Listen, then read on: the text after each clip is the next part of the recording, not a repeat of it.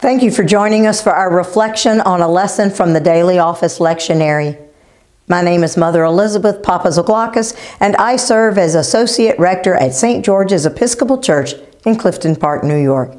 Today is Friday of the second week after the Epiphany. Let us pray.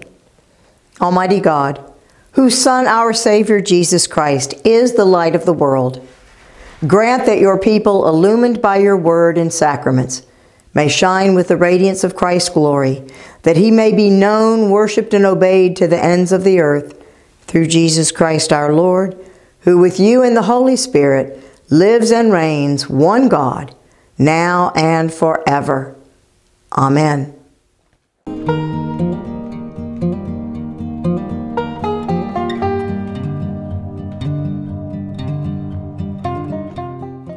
Our lesson is from the letter to the Ephesians, the 6th chapter, beginning at the 1st verse. Children, obey your parents in the Lord, for this is right. Honor your father and mother. This is the first commandment with a promise, so that it may be well with you, and you may live long on the earth. And fathers, do not provoke your children to anger, but bring them up in the discipline and instruction of the Lord. Slaves, obey your earthly masters with fear and trembling, in singleness of heart, as you obey Christ, not only while being watched and in order to please them, but as slaves of Christ, doing the will of God from the heart. Render service with enthusiasm as to the Lord, and not to men and women, knowing that whatever good we do, we will receive the same again from the Lord, whether we are slaves or free. And masters, do the same to them. Stop threatening them, for you know that both of you have the same Master in heaven, and with him there is no partiality. Here ends the lesson. Notice that children are addressed directly in this lesson. That implies that there were children in the congregation where the letter was read. What we don't know is whether these children were adolescents or adult children in communities that typically had multiple generations of the same family living and staying in close proximity to one another. Obedience in the Lord means that the obedience of children to their parents takes on new meaning.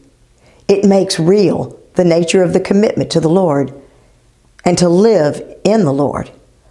The obedience of children is central to both Jewish and Greco-Roman ethical teaching.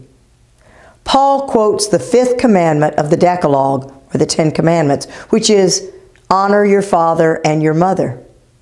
There's a difference between obey and honor. Parents, especially Christian parents, are called to be patient, loving, and kind while teaching their children to love God.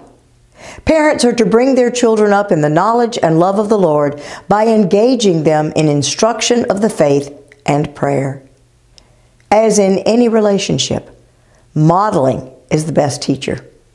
What a parent tells a child is of little account if their own behavior defies what they say to their children. Once children reach adulthood, they are no longer obligated to obey their parents, but they are always to honor their parents. Some parents and adult children confuse the two words.